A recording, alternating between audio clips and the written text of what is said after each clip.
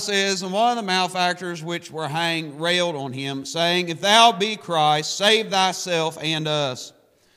But the other answering rebuked him, saying, Dost not thou fear God, seeing thou art in the same condemnation? And we indeed justly, for we receive the due reward of our deeds. But this man hath done nothing amiss. And he said unto Jesus, Lord, remember me when thou comest into thy kingdom. And Jesus said unto him, Verily I say unto thee, today shalt thou be with me in paradise. And it was about the 6th hour, and there was a darkness over all the earth until the 9th hour. I want to preach on the thought here this morning. He is hope for the hopeless, and He is help for the helpless. Let's pray. Lord, Father God, we thank You so much for meeting here with us this morning, God, and stirring hearts already here this morning, Lord. I pray, God, You minister to these folks that's here this morning, God, and help them, Lord. I pray if there's any of them that's lost, Lord, I pray, God, You'd save them. Let them see their need of a Savior, Lord. And God, help me do my feeble best to preach Your Son, Jesus Christ, this morning. Make sure He's lifted up high and mighty, Lord, where He so rightly deserves to be, Lord. And God, just let me get out of the way, Lord. Let us not ponder on things of the outside world, but let's just concentrate on what You're trying to say to us this morning. And it's in Jesus' name we do pray. Amen and amen. He's hope for the hopeless and He's help for the helpless. I got to thinking about the cross a lot this week. And whenever you study out the cross was the most painful and the slowest way for somebody to die. The Roman soldiers had pretty well figured it out. They created a science on this thing. The Roman soldiers wanted to inflict as much pain on somebody and as much torture on somebody as they possibly could. So the cross was probably the worst way to die, if you will. It was it was a slow death. It was a humiliating death. And people put up there on public display in front of the whole world as everybody went by. So not only was it slow and painful, it was humiliating. It's a very humbling experience to be put upon the cross. Amen.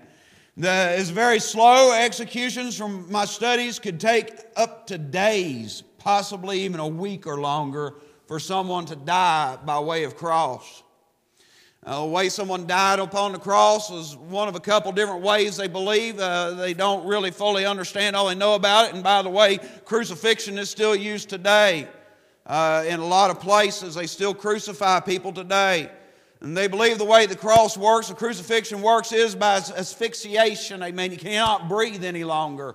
You're suspended up there and your body gets all distorted and out of shape and out of ways, and your diaphragm can't work and you cannot take in air because you just not got the strength in your legs to lift yourself up to take a breath, and pretty soon you find yourself in such a shape to where you can't even breathe anymore. And the bad part about it is that did not come instantly. That took some time for you to get into that kind of shape if you was on the cross. So it was a very slow, agonizing death, if you think about it. Our Lord had to die that way. Not a bone of Him shall be broken. If He shall be lifted up, He shall draw all men unto Him. Amen. Many, many ways, the reason that pointed to the cross for the way that our Lord had to die. Upon thinking upon the cross, though, you get to thinking along this line, and there was no hope for somebody on that cross. There was no hope for them. And Brother Brad, it wasn't, let's put you on the cross for a couple hours, suspend you up there and just humiliate you, and you serve your time and you come back down. No, there was no hope for anybody on that cross. Whenever you was condemned to die by the way of crucifixion, guess what? That was a death sentence and you was going to die.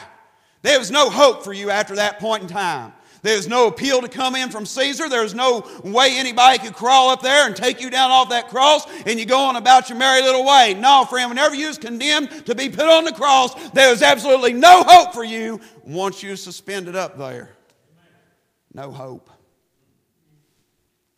Now, that's along the lines of what I got to thinking on. The Lord dealt with me on about this man here who was there with the Lord Jesus Christ.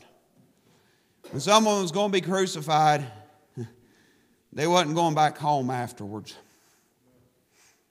The cross was it. You come to that point, you was nailed down or tied down, however they chose to do it for that day, and that was it. There was no hope for you. I want you to notice here, way of introduction, first of all, here this morning. We see a man who just wanted Christ to save his flesh. Amen. I told you it wasn't going to be nothing new, nothing real deep this morning. We see a man here who just wanted Christ to save his flesh. In verse number 39, one of the malefactors was hanging railed on him, saying, "If thou be Christ, save thyself and us." Amen. That's the only thing he wanted. He just wanted help out of this tight spot at that very particular time in which he was at. Amen. Can I tell you something, man? A lot of folks like that today. They just want Christ to fix the problem and where they're at and where they've gotten themselves into at that very point in time, and then they want nothing else to do with the Lord and Savior Jesus Christ. And that's where this man right here had gotten himself. This man had found himself upon an old Roman cross, and he looked over at Jesus Christ and said, "If you are Him, save thyself and us." Amen. He wasn't none concerned about Him being Lord of Lords and King of Kings. He was just looking for a way to get his flesh out of the trouble that he had gotten himself into. A lot of folks like that today. Ain't nothing changed. They find themselves in trouble, and they don't want Jesus Christ as Lord. They just want Jesus Christ a quicker fixer-upper, amen. That's all they want. They don't care that Christ is sitting there hanging beside along what side with paying for his sin debt, amen. He don't care nothing about that. He just wants somebody to get him out of the trouble he's in right now. Dare I even say there's some of the Baptist variety like that too. They just wanted Jesus they can take out of their pocket. Say, "All right, Jesus, get me out of the trouble I've got myself into. Fix me right now." Amen. He's just looking for a fix for the trouble he gotten himself into. A lot of folks are like that around today. They just want God to help them out. That's all they want. They're missing the fullness of salvation. Amen. You see the man who wanted Christ just to save his flesh. We see another man who wanted Christ to save his future. In verse number 42, the Bible says, "And he said unto Jesus, Lord, remember me when thou comest into thy kingdom." I underlined that word Lord about 4 times here in my notes this morning. He referred to him as Lord. I know we living in a day and age, Brother Keith, amen, lordship, salvation, amen, just on out the door. We don't want Christ to rule and reign over us, amen. We done said that 100 times behind his pulpit, amen. We don't want this man to rule over us. That same crowd still running around today as well, amen. But this man right here, he saw something different. He wasn't none concerned about his flesh. He knew that there was no hope and no help for his flesh. He was more concerned about his future, and he calls Jesus Lord. I believe that's very significant in that passage right there. Lord. I believe if you're truly saved and you want Him, He will be your Lord. Amen. He said, Lord, remember me when thou comest into thy kingdom. This man had reverence to God in verse 40. Dost not thou fear God? This man had found himself in a place where he had no hope. And he had no help. And yet he had reverence to God. I believe I read over in the book of James, thou believest there is one God, thou doest well. The devils believe and tremble. This man right here is reverencing God. We live in a society today that does not reverence God. You see, the one who reverenced God, amen, was not the one who was just wanting his flesh rescued. He was the man who was wanting his future rescued. He reverenced who God actually was. Does thou not fear God, amen? I believe we ought to be fearing God. You say, well, we're saved, we're separated, we're sanctified, we're on our way to heaven. Hey, that's even more reason for us to fear God. You best be fearing Him. He loves us, amen. But we best be fearing Him. Because guess what? Here's a news flash for you. Come in, Tokyo. Guess who's keeping your heart beating? Guess who's keeping oxygen in the air? Amen. It's Him. Guess who's keeping the earth just far enough away from the sun to keep us from getting cooked? Amen. It's Him. Guess who's holding the Atlantic Ocean back over there about 3 hours from here? Amen. It ain't the sandbars. It's Him. Amen. He's keeping it all in control.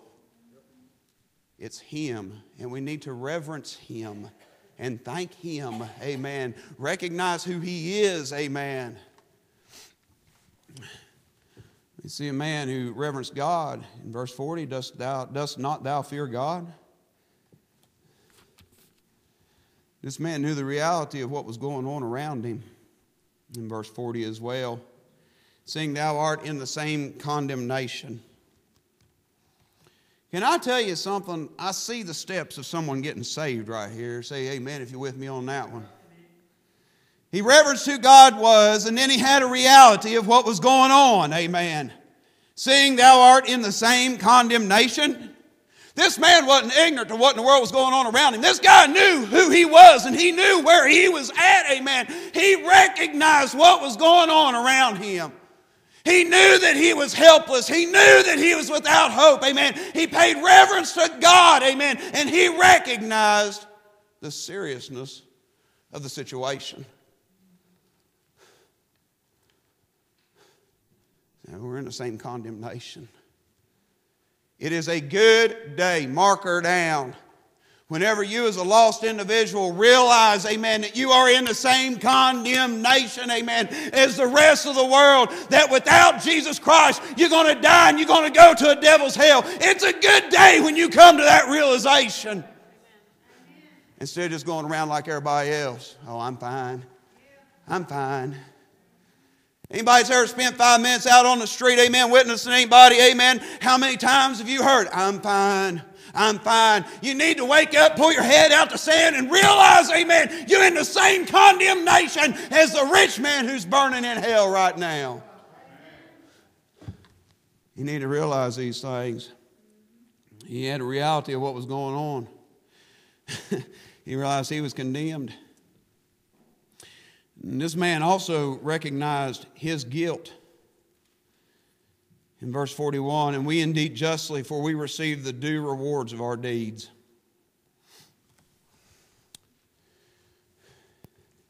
He realized he was in condemnation. And instead of trying to pass the buck off on somebody else, Wesley, he says, and we indeed justly. Whenever the hounds of heaven get on your trail, amen, and you realize that you are lost, amen, you realize that you sinned against the holy God, best thing for you to do is just say, and I do indeed justly. You see, now wait a minute, don't go shutting me out. Listen to me. I can't help but wonder if there ain't a lot of people, amen, that's just sorry that they got caught.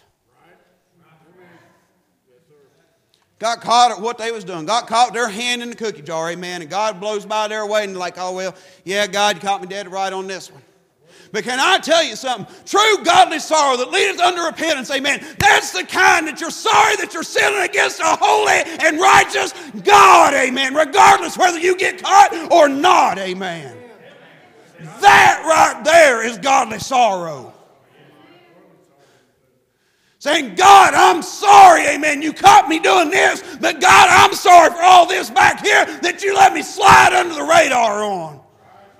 That right there, church, whenever you get a hold of that and God shows you that you're a sinner and that you're sinning against a holy and a righteous God, He draws you into repentance and says, yeah, I deserve this indeed justly.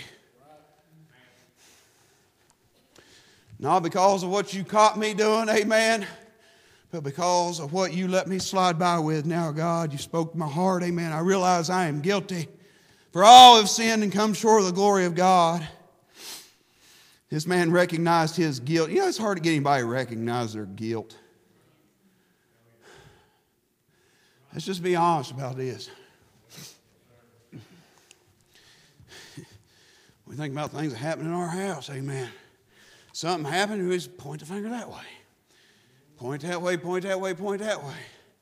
Guess what? Wesley's the littlest one in the house, amen. It usually all falls down on him somehow. No, fact the matter is you need to start taking accountability for your actions, amen. Little one, big one, amen. Everything in between, old, young, amen. Start being accountable to God for what you've done. It ain't your mama, it ain't your daddy, it ain't your sister. It's you in need of the prayer, amen. I'm sure the high sheriff could tell us some tales. And Brother Keith, you've been in jail there ministering all these men. Ain't no guilty people in jail, is there? Just as we live in a day where there is no more sinners to hear the world tell it. I was out preaching in front of a civic center down in Huntington, West Virginia. Amen. We was out there some cold night one night. Me and my whole family was out there. Praise God. You talk about looking like a cult. We look like it. Amen. We was out there, girls dressed right. Amen. Holding scripture signs, passing out tracts, out there preaching like a wild man. Why was you there? Because nobody else was. Amen. And a group of lesbians came by. I said, you mind if I share the gospel with you? You realize you're a sinner in need of saving. And they looked at me right square in the hairy eyeball and said, I will have you know we're not sinners. That is the mentality. Hey, God Almighty said, all have sinned, all have sinned, all have sinned. That excludes nobody. A young, old, amen, middle-aged, black, white, yellow, red, amen. We all sinners in the sight of God Almighty. It's time that we stand up and take accountability for just who we are. Say, God, I'm sorry. I'm sorry. I'm sorry I'm a sinner, God. This guy right here, he recognized his guilt. That's a big step in somebody getting saved. I believe, amen, that people can reverence who God is. I believe they can have reality of what's going on, amen. But a lot of things that lock people up and keep them from being born in the family of God is they will not recognize their own guilt. Amen, preacher. They will not recognize their guilt. And thinking, well, because I was born in the greatest land of the nation, amen, no, amen. Kings and queens have got to come by the way of the cross, amen. Just the same as the poor man has got to come by the way of the cross, amen. No one is excluded, amen. Jesus saith unto him, I am the way and the truth and the life, and no man cometh unto the Father but by me. I don't care who you are. I don't care what your last name is. I don't care what position you hold in society, amen. I don't care if you can trace your family roots back 1,000 generations over in jolly old England, amen, and you got some long-lost king in your family. It don't matter. If you're going to go to heaven, amen, you need to know Jesus Christ is your Savior. Amen. And I say that without apology this morning. This man recognized his guilt. This man was also brought to remembrance the guiltlessness of Jesus. This man brought to remembrance the guiltlessness of Jesus. Verse 41, but this man hath done nothing amiss. In other words, this guy knew who Jesus was. How word traveled to the cross, I have no idea. I don't know. I don't think they had Facebook back then. Thank God for it. Amen. But somehow or another, this man that was on this cross caught wind that this man, there is no guile in him. There is nothing wrong with that man that's sitting here hanging up between you and I. There is nothing wrong with him. He is sinless, amen. He is perfect. He is the Christ, amen. Somebody whispered it to him. I wasn't there, but I'd say the Holy Ghost blew by his way. Amen. Amen, brother. Wasn't none of that 1, 2, 3, repeat after me junk. This man brought in remembrance the guiltlessness of Jesus. Saying this man is exactly who he says he is. This man hath done nothing amiss. Amen. The only crime Jesus was guilty of, amen, was just being Jesus, amen. Being who he said he was. the Son of the living God. And reckon the Jews' religious thing they had going on, amen, lack of better terms. They didn't like his thinking. They didn't like his preaching. So let's hang this man on a tree. And we got a 20-minute introduction. We got a 5-minute message here for you this morning. Jesus is hope for the hopeless and help for the helpless. This man on the cross that we've been speaking of this morning, he knew his only hope was the Lord Jesus Christ.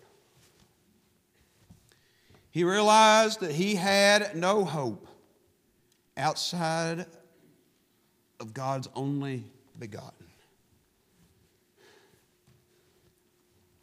He knew he was condemned. He knew he wasn't coming down off of that cross. He knew he wasn't going home. He knew he was condemned. He knew he was in trouble, amen. And he knew he didn't have a buddy on the inside that could get him out. So he looks all around and he sees his buddy hanging over there on the other tree, amen. Says, well, he's just in the same predicament I am. He ain't going to be no help.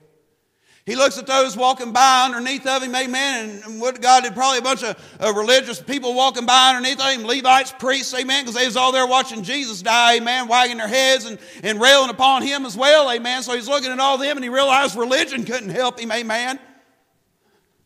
Amen, church. He realized the religious people couldn't help him. Now, I don't know if he's on the right or on the left, amen. My mind's running 10,000 miles an hour. I believe the Lord's silent on, amen. But I'm sure he looked over here to one side. And there he saw the Lord of glory. And says, you know, I believe he can help me. I believe he can help me. There ain't no hope in this flesh, amen. And to this day, they still ain't no hope in this flesh, amen. But this guy is more concerned about hope for his never-dying soul, amen. And he looks over at Jesus Christ and he says, rememberest thou me when I come in paradise? Rememberest thou me? He knew his only hope was Jesus. The only hope you have today is Jesus Christ. And again, yeah, I'm one of them preachers that believe Jesus can fix anything. I believe that. He helped this man on the cross. And I sure as well don't see where he brought him down to baptize him either. Can I just throw that in there, amen, for 2 more cents? He didn't bring him down to baptize him. Amen. He realized he had no hope outside Jesus. He knew only Jesus could help him. His friends couldn't help him. And can I tell you something? No matter how bad you want to help somebody, I know this is hard preaching.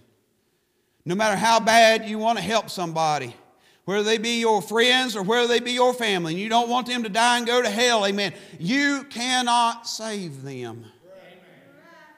As bad as I would love to be able to save everybody I come in contact with, I ain't got the ability to save one blessed soul, and you ain't either, amen. So quit acting like you do.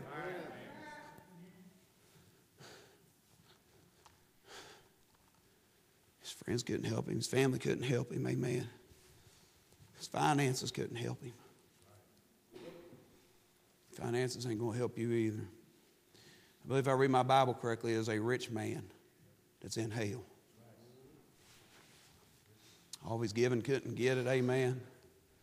The only thing that helped this man was what led up into this whole message right here, was him realizing he was a sinner, him recognizing who Christ was, and him repenting, amen. You say repenting, I don't see where he repented in there. You don't see that? You need to ask God to help you. I don't see the word repent in there. Well, I believe I don't see the exact word, but I see the principle laid down. Amen, amen, and amen. I believe if you're going to come to Christ, you're going to have to repent. You're going to have to acknowledge him. And you're going to have to call upon him. Amen, for all of sin. And lastly, here in this, he knew only Jesus could help him. And this man got some help. I believe that. I believe that. And I know it's not written down in the Scriptures, and I don't believe I'm adding anything to the Scriptures. I'm just speaking from my personal experience here. I believe the last few moments of this man's life was his best. Anybody want to argue me on that one? He got born again. Jesus promised him he'd be in paradise today. I believe from that point on till he came and broke his legs and he quit breathing, amen. I believe those were the best last minutes that guy had in his whole entire life, amen. And I say that from my personal experience. Sure, I might have some times that I thought was good times back there when I was lost, amen. But the fact of the matter is, they wasn't nothing but misery, pain and misery in my life. Hey, these last handful of years, they've been great, amen. I wouldn't trade them for nothing.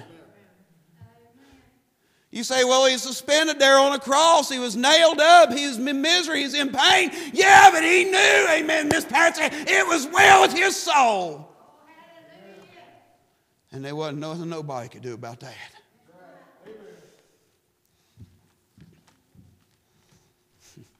Wouldn't have been something. While there on that cross, those last few hours he was there, he just started singing Amazing Grace. How sweet the sound. It saved a wretch like me. I once was lost, but now I'm found. I was blind, but now I see. Amen. Wouldn't it be great if maybe we could just use our imaginations for just a moment and just think, boy, this old guy here, he was hurting physically. He was hurting spiritually. Amen. There for ever so long. And then all of a sudden, Jesus Christ came by his way. And can I tell you something? The worst day of his life became his best day. Amen. Hallelujah. Because he met the Lord of Lords and the King of Kings. Just because you're having a bad day right now, don't let that ruin it for you. Your worst day could be your best day. Maybe that's what I should have titled the message. Your worst day can be your best day. Amen. Your worst day can be your best day. Jesus Christ, he's help for the helpless and hope for the hopeless. Let's stand to our feet. Sister Lynn, you can come play something for us this morning.